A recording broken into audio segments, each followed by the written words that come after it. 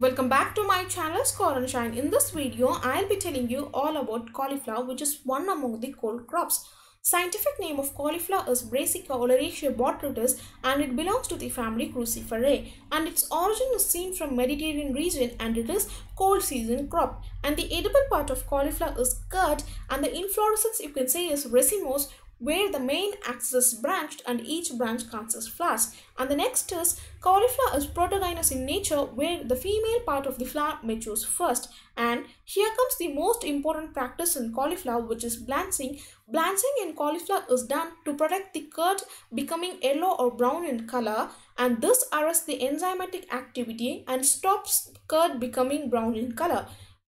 And there are some self-blanching varieties which are Pusa Himjyoti and Pusa Snowball. And here comes the another most important practice, which is scooping, which is done for earlier initiation of flower stalk. In scooping, the central portion of the curd is removed, and by removing it, the earlier initiation of the flower stalk occurs, and for that scooping is done.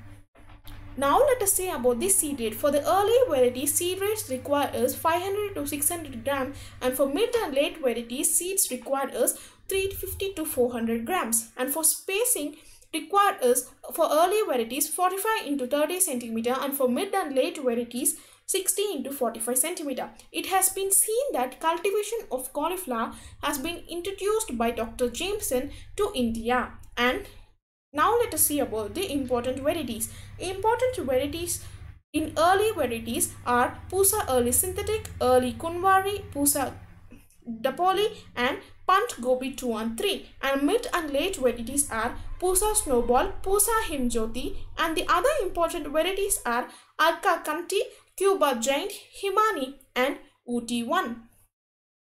Now let us see about the physiological disorders in cauliflower. And in physiological disorders, whiptail, which is due to molybdenum deficiency, where you can observe only the midrib of the leaf blade, and hence it is called as whiptail. And next is buttoning, which is due to nitrogen deficiency, where you can observe development of small curds in young plants. And the next is browning, which is also called as red rot or brown rot, due to the deficiency of boron, where in browning you can observe light brown to dark brown spots in the stem, and later on you can also see the curd too becomes brown in color. And the next is hollow stem, which is due to the deficiency of boron and also due to excessive use of nitrogen, which leads to the excessive growth of plant and it develops into hollow stem and curd.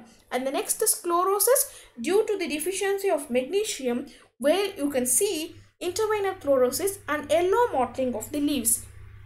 And the next is blindness. Blindness, which is due to low temperature and frost, and also due to damage by the insects at the earlier stage. And in blindness, you can see plants with no terminal buds and it fails to form curds. And the next is riciness. Riciness is due to the fluctuation of temperature and due to the application of excessive N, and also due to high humidity. In riciness, the surface of the curd becomes loose and it has been seen that velvety appearance due to the formation of the small white flower buds at the curdling stage. And that's all is the physiological disorders. And next let us see about the important insect pests and diseases. Important insect pests are cutworm, aphids and diamondback moth, and important diseases are clubroot, leaf spot and leaf blight.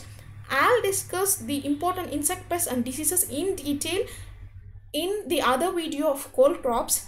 Thanks for watching. That's all for today. Do like, share and subscribe to my channel if you're watching for the first time, and don't forget to click the bell icon too. And that's all for today. You can also join to my Telegram channel. I'll keep the link of the Telegram channel in the description so that you can go check it out there. Thanks for watching. Thank you so much.